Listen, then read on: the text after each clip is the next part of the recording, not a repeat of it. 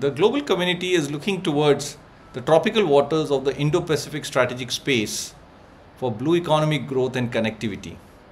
The tropical waters present very unique characteristics in terms of rich biodiversity and demographic bulge.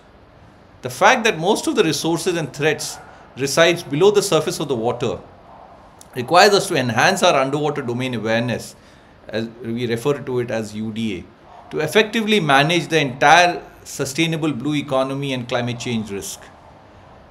The UDA in the tropical waters suffers serious limitations due to suboptimal performance of the sonars. The conventional sonars developed during the Cold War era for the temperate and the polar waters suffer 60% degradation of performance in the tropical waters. Ocean governance requires massive scale digital transformation referred as the Marine Special Planning, MSP. The Maritime Research Center, MRC, and Nirdhwani Technologies Private Limited, NDT, is progressing the UDA framework that provides policy and technology interventions along with acoustic capacity and capability building.